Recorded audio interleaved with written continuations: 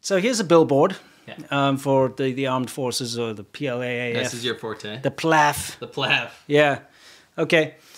Now, this new CCP propaganda shows a fighter pilot giving a thumbs up with some fighter planes in the background. Okay?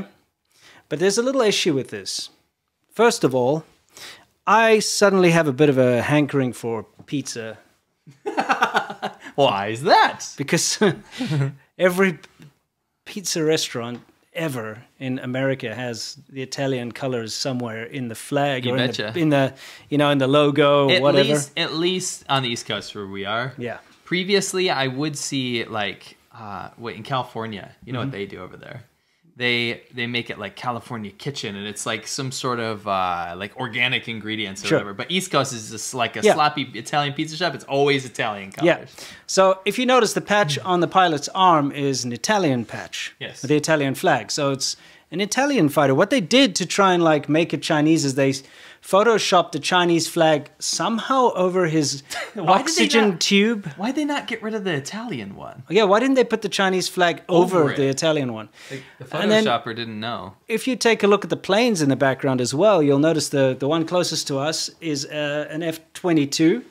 And then you got two F-15 Eagles in the background, which of course are not Chinese planes. They've never had them. I know they try to copy the planes, but they don't have actual copies of the F-22 and the F-15. So what they're doing is they're doing military propaganda using a foreign military fighter pilot as the picture and foreign planes. Open, by the way? Yeah, you don't want to do that while you're flying.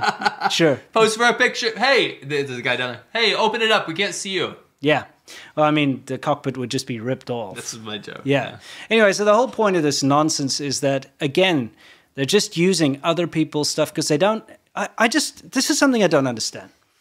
They can do it. They can. They're good at Photoshop. Like even the... No, not even Photoshop. Oh. They could make their own photos. They have flying planes. They have fighter jets. They have fighter pilots. Yes. Why can they not send someone out there with a camera to take a photo of their own fighter pilot? You know? It's so much easier. So here's the deal. Well, maybe it's not easier, actually. This is so much easier. This was in a document for NASA. The Italian guy, for some sort of astronaut training thing. Okay.